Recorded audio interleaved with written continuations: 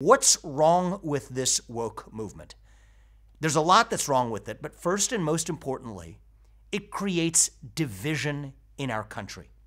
It tells you that if you're an individual, you're just on the tectonic plate of group identity, that you have no agency over your life, whether or not you're a member of an oppressed class or an oppressor group. That's what determines what you can achieve in life and increasingly what you're even allowed to think. Congresswoman Ayanna Pressley summed it up when she said, "We don't want any more black faces that don't want to be a black voice, that we don't want any more brown faces that don't want to be a brown voice."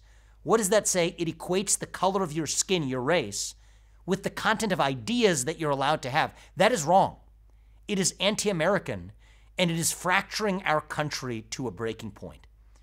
Here's the other thing it does, is it creates a culture of fear that replaces our culture of free speech. Because again, if your race goes from being about your skin color to being about your ideas, then any disagreement with those ideas automatically makes you a racist.